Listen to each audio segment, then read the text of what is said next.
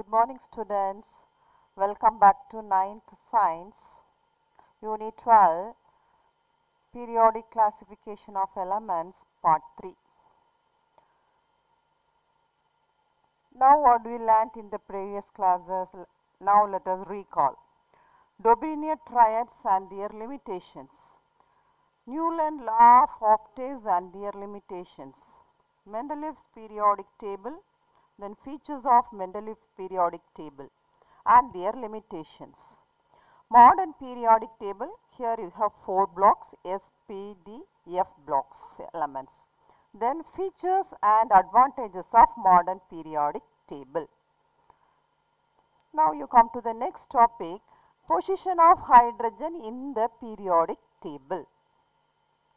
Hydrogen is the lightest, smallest and first element of the periodic table.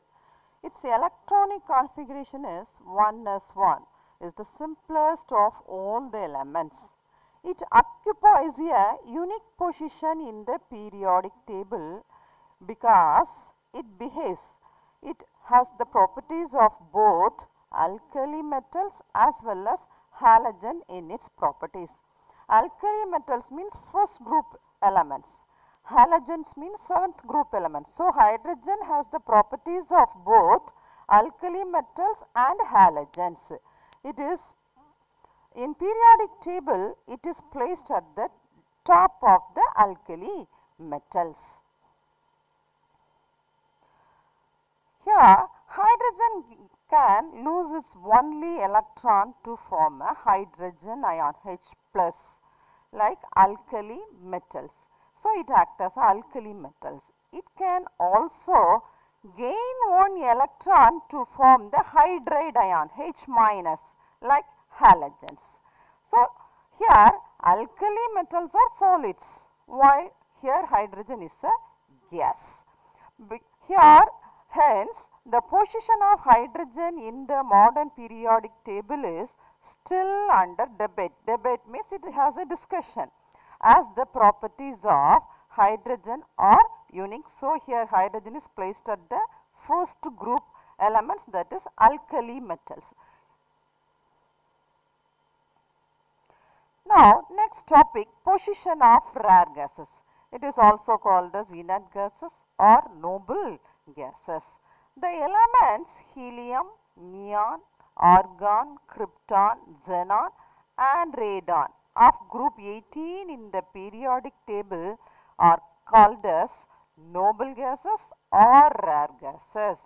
Here they are monoatomic gases. Here their atomicity is 1, so it is called as monoatomic gases, and they do not react with other substances easily because due to the completely filled subshells. Subshells means SPDF shells. Hence, they are called inert gases. Inert means inactive. These elements are inactive. They are found in very small quantities and hence they are called as rare gases. So, it is called as rare gases or inert gases or noble gases. Now, come to the next topic, metals, non-metals and metalloids. First one, metals.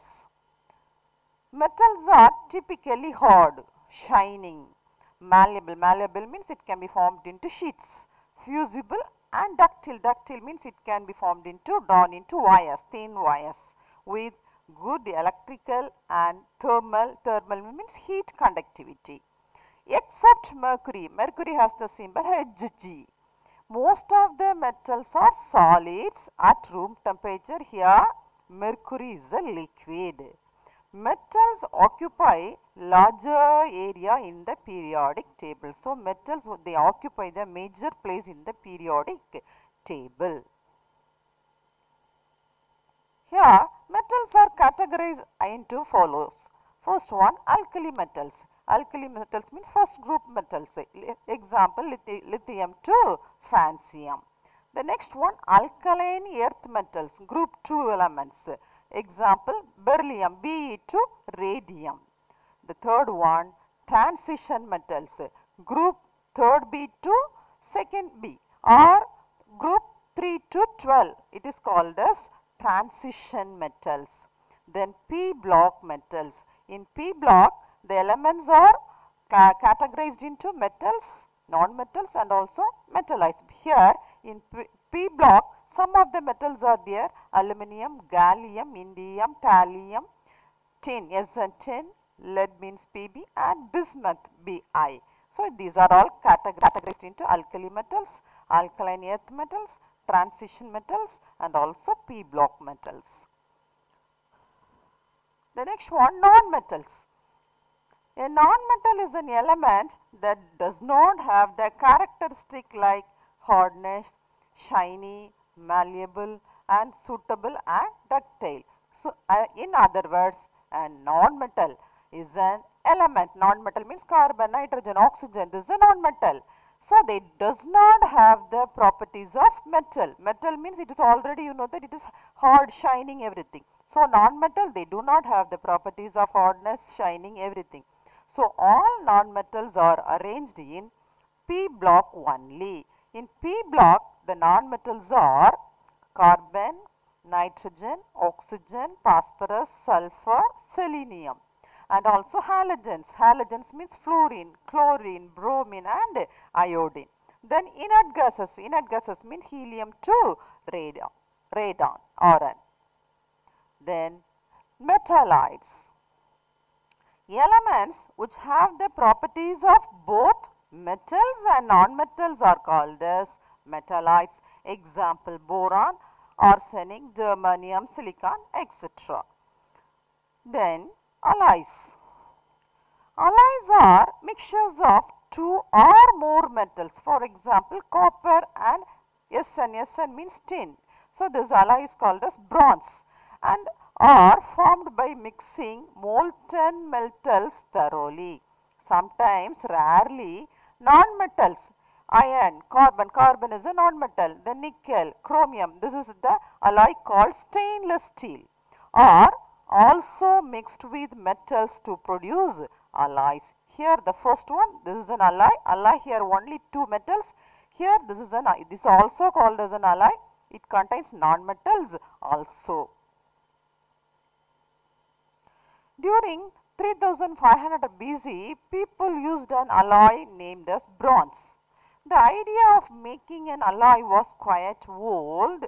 The majority of the metallic substances used today are alloys. Best example, stainless steel, then brass, bronze, everything. It is generally found that alloying produces a metallic substances that has more useful properties than original pure metals from which it is made. For example, alloy is brass. Brass is an alloy. It is made up of copper and zinc. So, the brass, it has the more metallic appearance than the metals copper and zinc. Now, some of the advantages of alloys. Alloys do not get corroded. Example, stainless steel scale. The second one, they are harder and stronger than pure metals. Gold ornaments, we are wearing different shapes of ornaments. It is made up of gold is mixed with copper. So, it is very harder than pure gold. Then alloys have less conductance than pure metals. For example, copper, aluminum, silver, they are good conductors of heat and electricity, whereas brass and bronze is an alloy are not good conductors. And some alloys have lower melting point than pure metal. For example, solder is an alloy of lead and tin. Lead means Pb, tin means Sn, which has the lower melting point than each of the metals. The last one, when metal is alloyed with mercury. Mercury means symbol Hg. The Hg is mixed with any metal and it is called as amalgam. Sometimes the dentists use the amalgam, that is silver and tin. It is mixed with mercury and it is called as that is called as dental amalgam. It is used to fill the cavities. So these are the advantages of alloys. Yes, students, now come to the assignment. Explain about the position of hydrogen in the periodic table. The second one, state and explain about the different types of metals. The third one, what are metalloids? Fourth one, what are alloys and what are the advantages of alloys? These four questions you have to learn and write one time. Okay students, thank you.